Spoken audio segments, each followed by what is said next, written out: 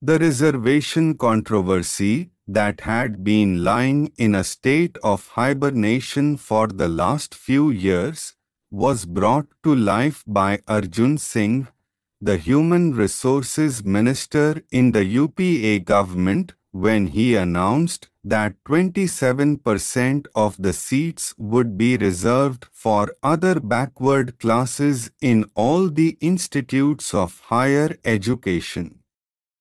This announcement was made on the eve of the elections to the state assemblies of West Bengal, Tamil Nadu, Kerala and Assam. It amounted to reasserting the policy of reservation supported by the VP Singh government of the recommendations of the Mandal Commission in the 90s. The announcement immediately stirred up a wave of unrest amongst the student community who came out on the roads to oppose this reservation policy.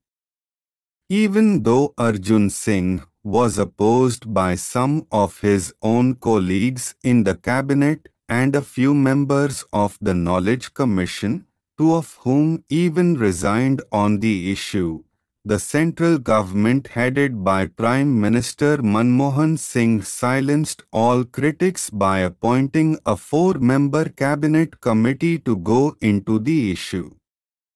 On the report of the committee, the UPA government announced that it would go ahead with 27% reservations for the O.B.Cas, and that this policy would be implemented with effect from June 2007.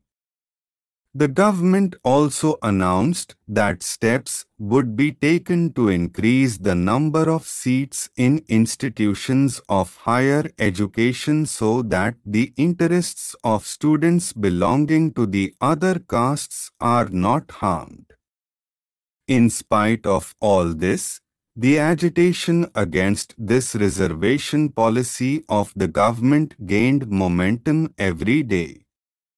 Medical students from all over the country organized protests, hunger strikes, dharnas and demonstrations against the government policy of reservations. An organization named Youth for Equality took over charge of the entire movement, which was gathering more and more strength and sympathizers from all over the country. Protesting students have a strong case. Reservations, they say, have been in place for more than 50 years now. It is only a very selected section of the scheduled castes and backward classes that has earned the benefits. This creamy layer continues to enjoy more benefits, thus defeating the very purpose and the spirit of the reservation policy.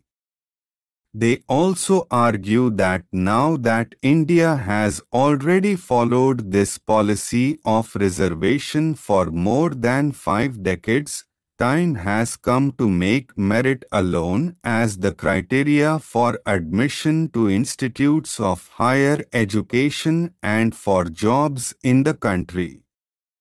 In the absence of any respect for merit, brilliant students would start migrating to other countries, leading to dangerous brain drain. Those who support reservation continue to harp on the age-old tune that people belonging to the OBCs are a deprived lot. They need reservation to earn a proper status of equality with others. The policy of reservation already in force has proved that it is not so. The facts prove that reservations help only a limited number of families only.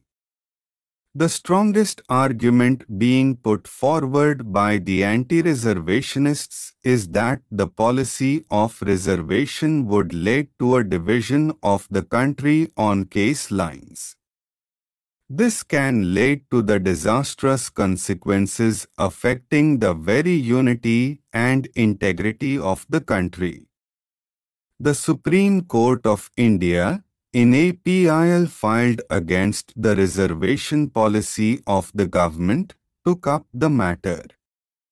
It appealed to the agitating students and doctors to suspend their agitation and wait for the outcome of this PIL.